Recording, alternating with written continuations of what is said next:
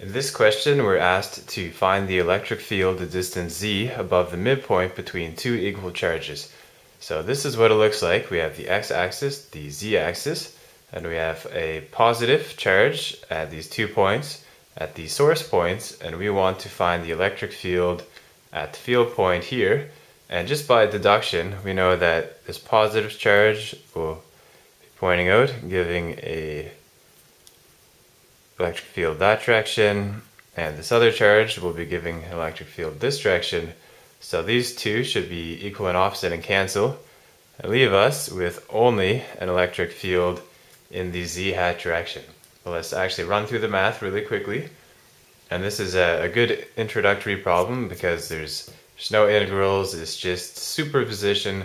So we're just going to add up the two contributions and work with our script r here. And remember that script r vector is the r vector, little lowercase r vector pointing to the field point, minus the r primed vector pointing to the source point. So first we need to get some information. So we need to find, we'll start here, and we're going to the source point. So source point is little r with the it's a vector as well, little r with the r naught, and we'll call it r naught 1. And so going from the origin to the source point is r primed 1. Going from the origin to the field point is just little r. It is a vector also. And going from the source point to the second field point is a little r primed again, so r2 primed. And then we want the script r going from the source point to the field point, so script r1 goes like this, and script r2 is going to go from the other source point to the field point. Okay, so now we have it set up. We just need to acquire the information. So r1 is equal to x minus x naught x hat plus y minus y naught y hat plus z minus z naught z hat. So let's assess for r1 now. We have, let's look at just going towards the field point, so the unprimed.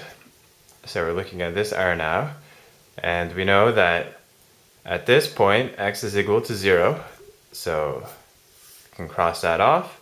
There is no y coordinates at all on this because we just have the x and z axis. We can cross those off. And is there a z component? Yes, there is. So we're some distance z up here. So we'll leave that in. That is okay. Now going to r1 prime, we consider the x. Is there an x component here? There is. And these two, we'll call this 2 here a distance d apart. So d spans this whole way. So that means that half of that distance right here is going to be d over 2. And at this point, we're going to be at negative d over 2, here positive d over 2. And so our x coordinate is negative d over 2, negative d over 2. Okay, so we have that set up, and remember these two negatives are going to cancel, making that positive, but that's for the, we'll get to that in a moment. So now the z and the r1 prime, is there any z? No, because we're at z equals 0, so we can cross that off. So r1 prime is equal to negative of negative d over 2, so we have a positive d over 2 in the x hat direction, and we have a positive z in the z hat direction. Now let's do the exact same for this script r2 vector.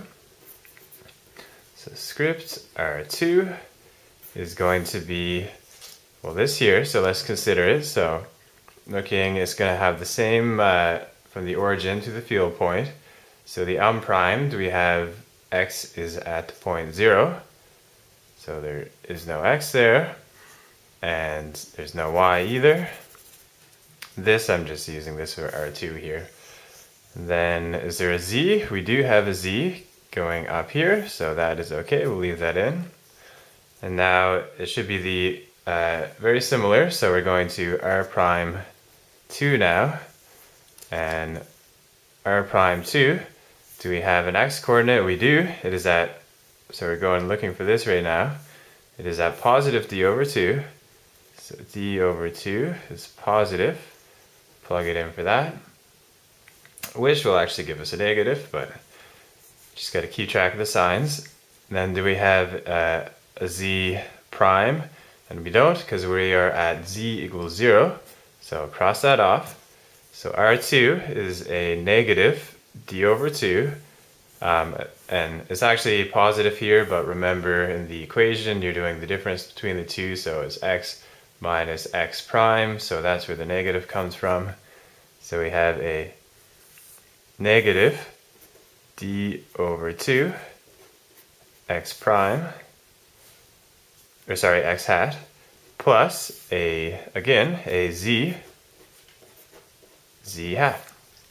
Okay, so we have what we need now. We're now going to work with superposition. So we have E is 1 over 4 pi epsilon naught of Q script r hat divided by script r hat squared. And the other important thing to know is that a unit vector divided by a magnitude squared is equal to a vector over r to the 3/2 power, because remember a unit vector is your vector divided by the magnitude, and so that is where this comes from. So now we're going to use superposition, so E is equal to 1 over 4 pi epsilon naught. Just going to add these two up here. So we have Q, a positive Q, times script R1 vector over R1 to the 3/2 plus Q R2 vector over magnitude R2 to the 3/2. So this is equal to 1 over 4 pi epsilon naught times, and we can actually pull the Q's out because they have the charge has the same magnitude as both positive Q in this case. So we just need to plug in R1 now, which is d over 2 x hat plus z hat, all divided by the magnitude to the 3/2 power, so d over 2 squared plus z squared to the 3/2 power. And now we add it with this other R2, script R2 here. So we have negative d over 2 x hat plus z hat. And conveniently, they have the same common denominator here. 2 squared plus z squared to the 3/2 power. So we're going to add these up, and we're going to see that this d over 2 will cancel here, positive and a negative. So this leaves us with 1 over 4 pi epsilon naught times 2 z hat divided by d over 2 squared plus z squared. That is your final answer.